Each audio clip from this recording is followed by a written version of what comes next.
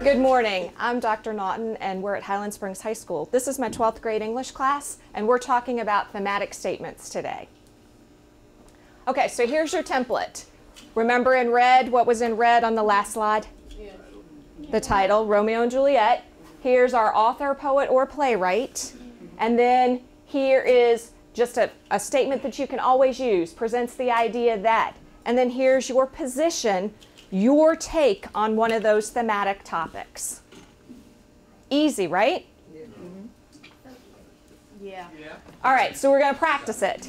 We're going to practice it on a really easy poem, okay? Just so I can make sure that you know what is going on. These are yours to keep. If you'd like to write all over them, that would be a great idea.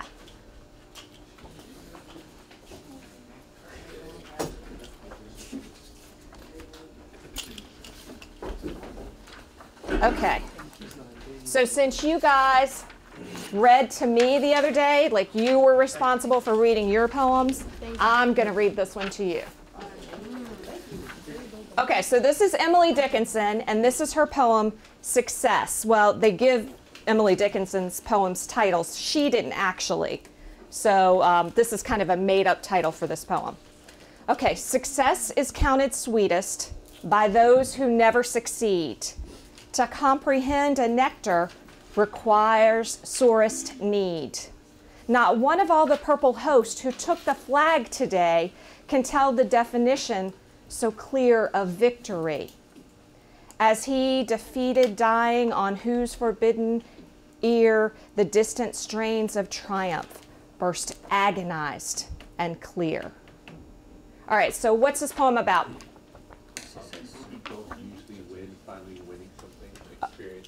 Okay, people who don't usually win, finally getting there. Okay, so that's what the poem's about.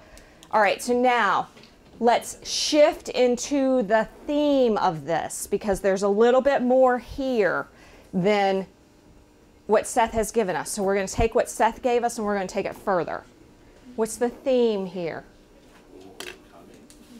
Well, that's the thematic topic, right? So we would turn our thematic topic into our theme. So how are we going to do that? What are we going to say?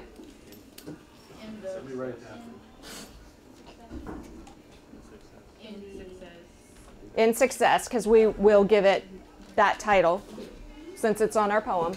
Okay, who is our poet? Emily Dickinson presents the idea that Seth says overcoming. What else is in this poem?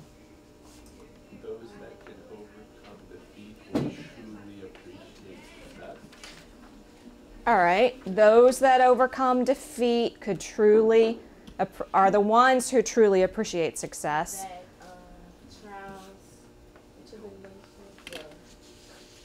One must overcome obstacles in order to see the greater outcome. I don't know. All right, you're getting there. You're getting there. But she says something here. Let's look at the second stanza, okay? Not one of all the purple hosts. So this is a battle, all right? This is a war. So these are people in a war. And she's saying here that the one who understands victory is what? Not the winner this time. Right. So it's the loser, right? So what is she saying about people who are successful? That they didn't win to you where they are. They had to lose from. What? It's not true victory. Okay, so what about the losers when they finally succeed? It feels more like an accomplishment. Ah, so we got some appreciation, we got some accomplishment here, right? Okay, so let's take that back. Let's talk about victory. Let's talk about accomplishment. All right, let's see if we can work this. Appreciation. I heard, what else did I hear? I heard losers, I heard overcome. Okay, what else? What else can we work into our theme? Accomplishments.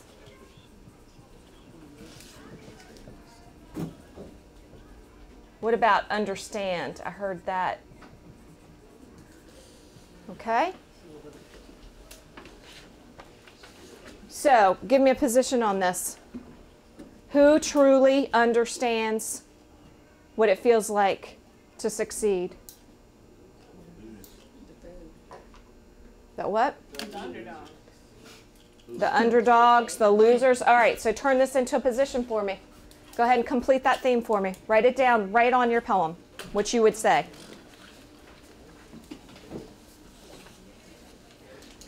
You got all the parts. Now you just have to put it together.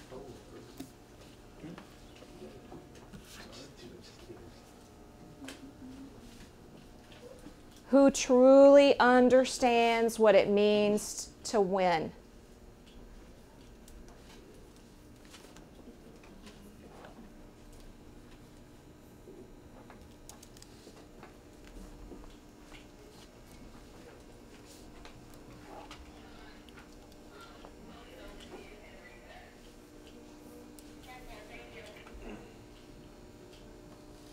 Think about this in your own life, guys. If you're successful,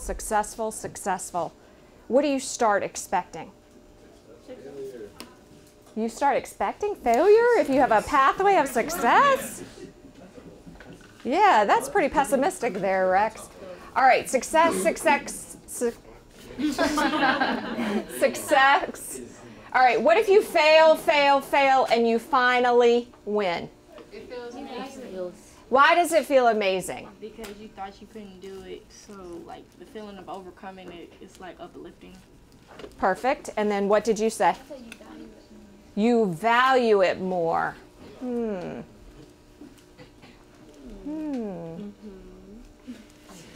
So maybe we could work that into a theme. All right, everybody ready to give me one?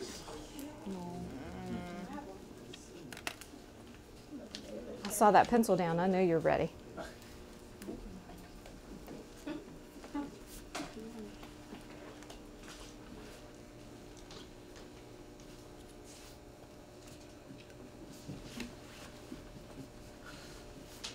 I like it.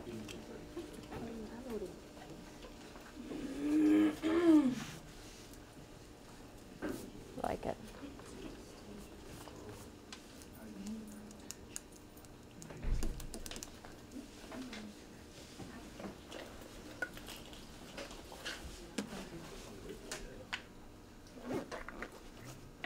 Okay.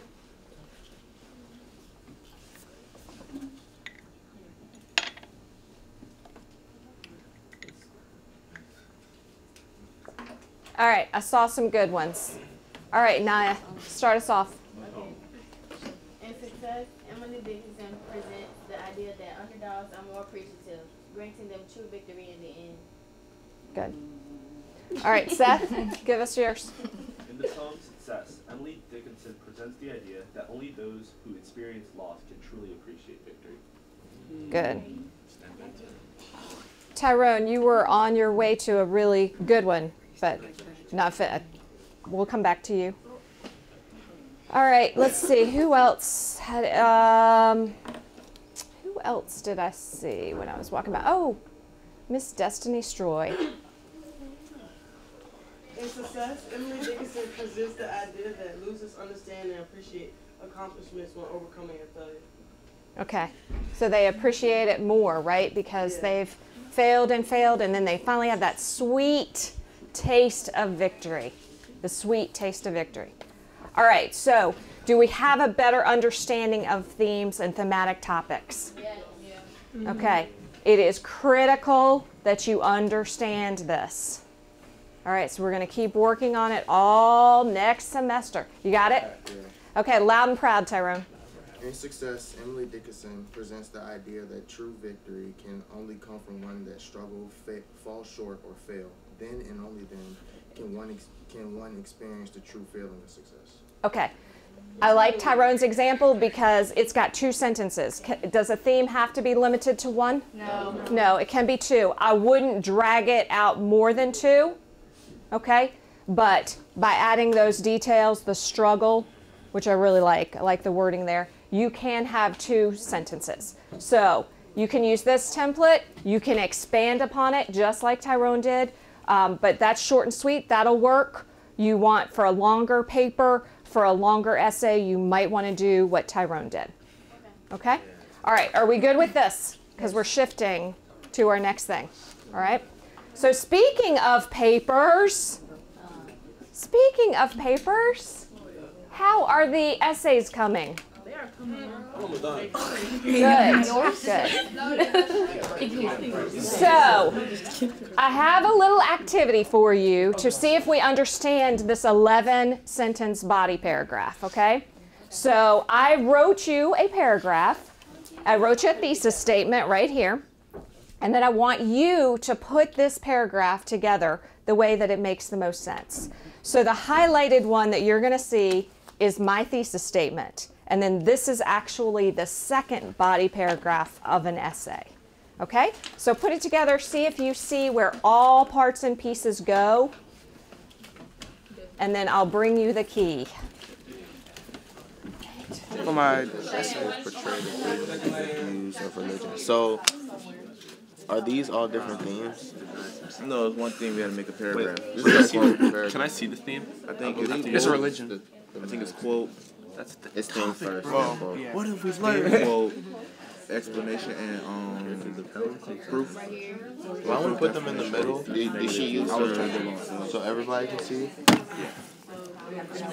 This is the second, so what could be the first? The first, that would probably be.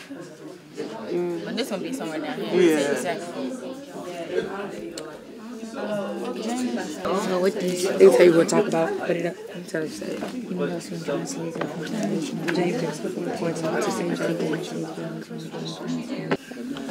Do you see anything about her? No.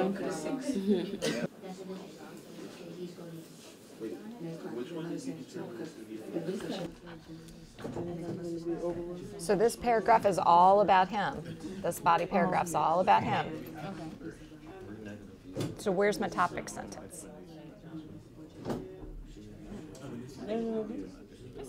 So if this is my thesis, right? So then I'm pulling, so my topic should say something about St. John, so you can narrow it down. Okay, so let me give you a little hint here. If this is my thesis statement, I've already done my paragraph about Helen, right? So this is my second paragraph, my second person. So it might need, oh, good. Nice transition there, right? How would you talk about 3 people and 2 body paragraphs? I wouldn't. I would have made it for 2. Yeah. All right, wait a second, guys. Let's get thinking here first. All right, here's my thesis statement. So my first body paragraph, my first 11-sentence body paragraph was about which one of them? But you forgot you got to have a topic sentence, right? You got to introduce, you got to tell me who we're talking about here. Thank you for joining our classroom today to learn about thematic topics and body paragraphs. Spring!